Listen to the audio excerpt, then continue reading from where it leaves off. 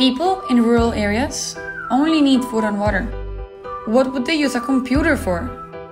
Why study science? So many people have told me this. I refuse to believe it! As a young girl raised in rural Guatemala, I didn't feel I was good at math or engineering. But later, and against the beliefs of traditional society, I became a chemical engineer and nanotechnology PhD. I received national awards that allowed me to participate in several events to promote science, where over 5,000 girls and women participated.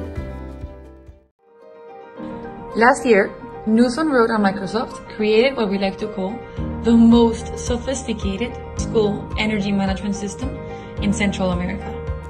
Why sophisticated? Well, we like to think that there are two levels of sophistication. First, the technology. Newton Road equipped the school with IoT devices and a powerful software platform that our team in the Bay has been working on for years. With this, we can provide internet and use available energy more efficiently with precise control and monitoring. This helps keep the system healthy and online so that it is continually usable for many years, even in a very remote area. Second, the education program.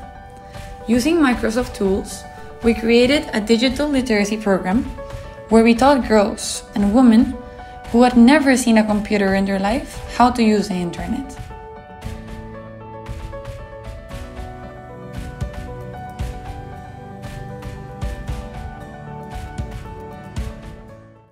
So, is it true that children in rural areas don't need science and computer education?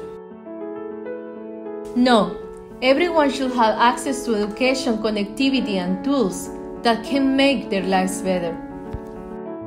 En nombre de los niños y niñas, mil gracias por lo que nos dio.